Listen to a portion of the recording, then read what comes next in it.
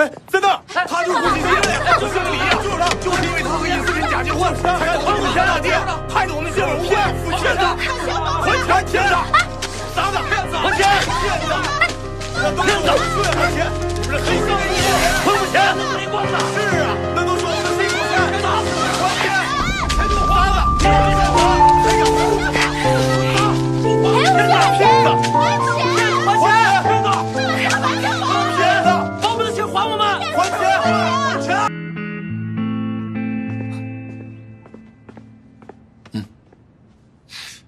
Alex 有回应了，是顾小姐。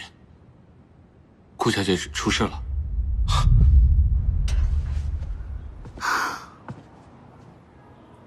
学长，实在是不好意思，把你也连累了。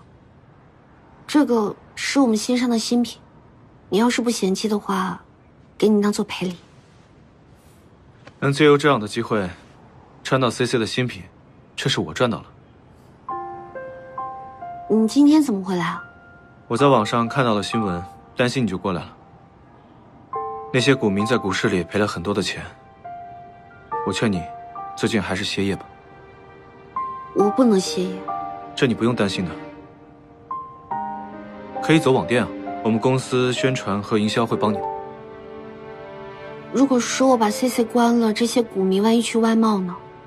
思辰压力已经很大了，我想帮他分担一下压力吧。 那你呢？这次是刚好我经过，那下次呢？这些股民可能会做出更激进的行为。我倒不怕那些股民冲动啊，我就怕没办法帮上思辰的忙。顾欣欣，思辰，你有没有事？有没有受伤？好了，思辰，我没事。但是学长帮我挡了一下，害他衣服被弄脏了。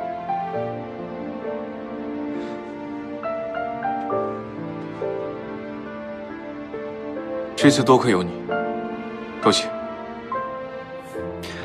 能听你一声谢，我这衣服没算白搭。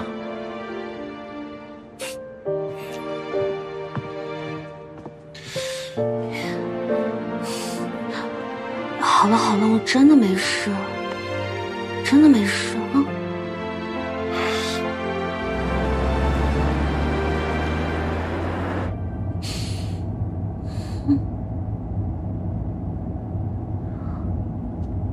思辰，这好像不是回家的路啊。我们不回家，我带你去个地方。什么地方？世界的尽头。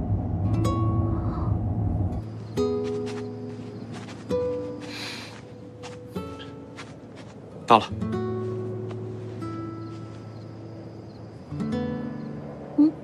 这里为什么是世界尽头啊？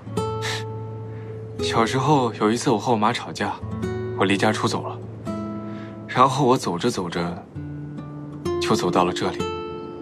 这里对于当时的我来说，就是世界的尽头。我也不知道世界的尽头在哪儿，所以就只能带你来我的尽头。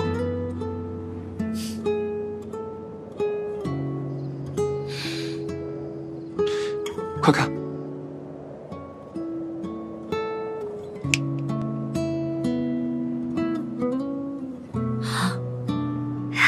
你是怎么正好计算到这个时间呢？我也是那次意外发现的。后来每当我遇到困难、挫折，我就会来这里，玩这种无聊的游戏。思辰，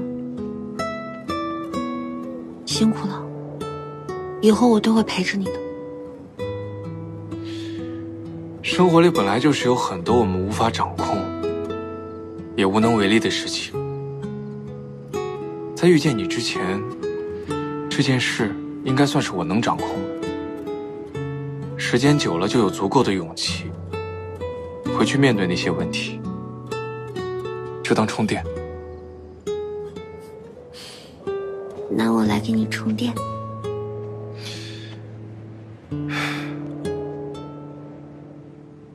这一次的事情麻烦很大，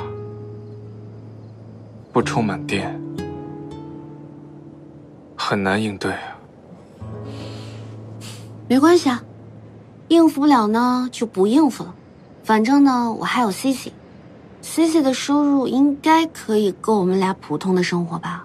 啊，不行，你有一些昂贵的爱好，比如说手办，但没关系，手办也可以不用放弃，我可以给你手工制作，我给你做。谢谢。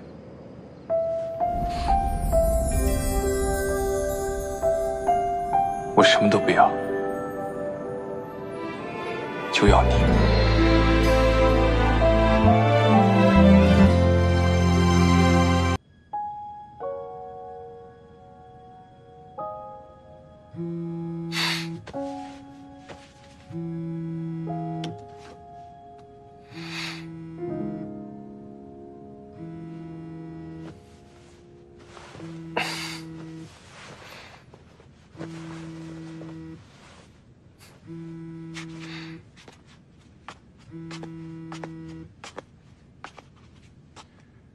喂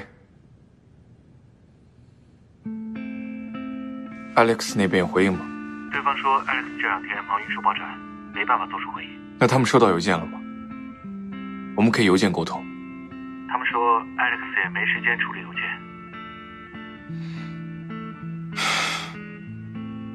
他这是拒绝跟我们沟通了。我会继续跟他们保持联络，有消息我通知你。好。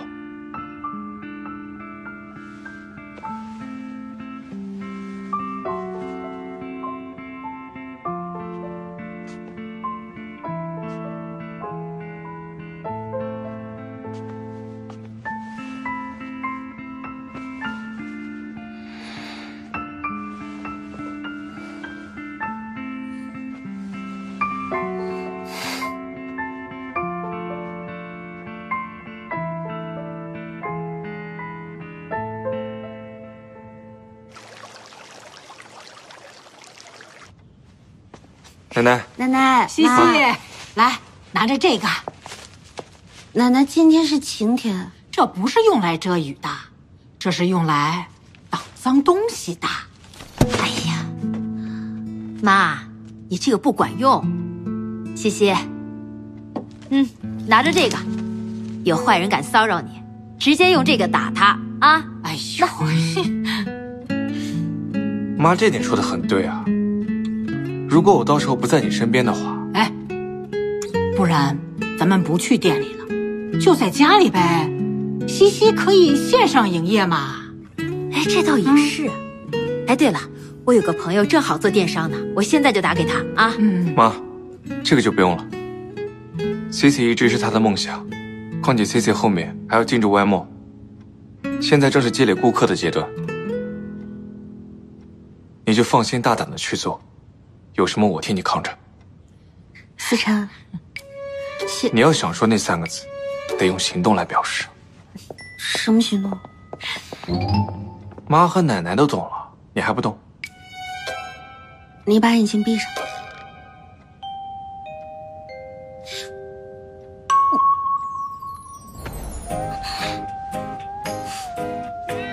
记住了吗？记住了。没记住的话，我再帮你加深一下印象。真的记住了。真记住了，你再不走，我可就不放你走了。